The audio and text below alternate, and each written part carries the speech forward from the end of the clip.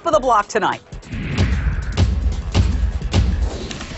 New charges today against Anna Nicole Smith's boyfriend and lawyer. Did Howard K. Stern keep her, or help keep her, stocked with the dozens of meds that killed her? He and two of Anna Nicole's doctors are accused of basically enabling her to death. They've all pleaded not guilty. The newest allegation against Stern is that he scored opiates for Anna Nicole using aliases. Court docs say 44 medications were prescribed for her under a number of names, including Stern's. 44 medications!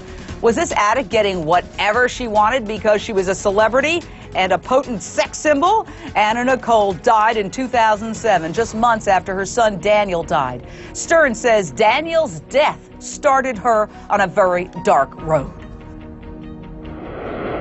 From the day that Daniel died, Anna honestly was never the same. I mean, I would say that physically she died last week, but in a lot of ways emotionally she died when Daniel died. Were the people closest to Anna more concerned with feeding her addiction than getting her real help? Could they even help her? She was an adult after all. Let me welcome back my fantastic panel. Also joining us, Mike Walters, news manager at TMZ. Mike, what is the very latest?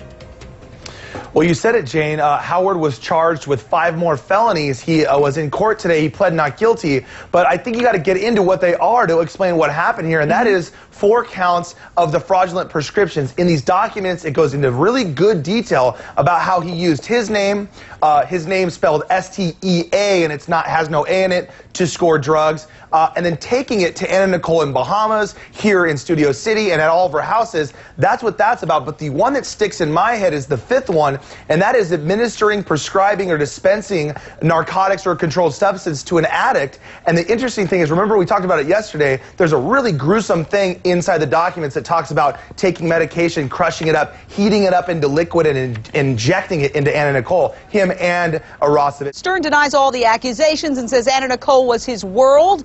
That world included off-the-wall, apparent, seeming drug-induced scenes like this. I said, this footage is worth money. Why? What footage?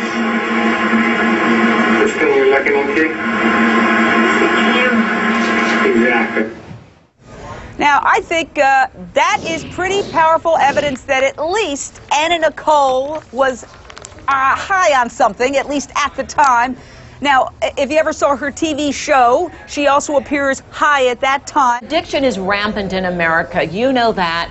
And one of the things that's important is to know that there are ways to intervene and get people into treatment. But if you're a pusher, your motivation is to keep making money off the person getting the drug. If you're the enabler, you've got your own motivations for crushing up drugs and injecting it into somebody's veins. For God's sake, we need to address this. Is it possible that Howard K. Stern was your classic enabler codependent who thought that he was doing what Anna Nicole wanted?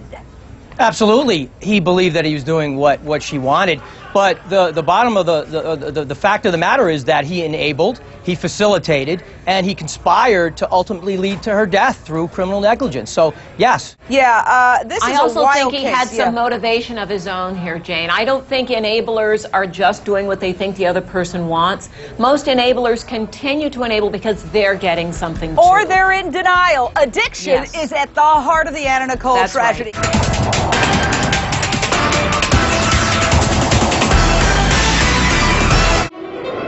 The scenario is using false names and getting prescriptions for thousands of pills without medical necessity and making them available to Anna Nicole Smith, who obviously was addicted.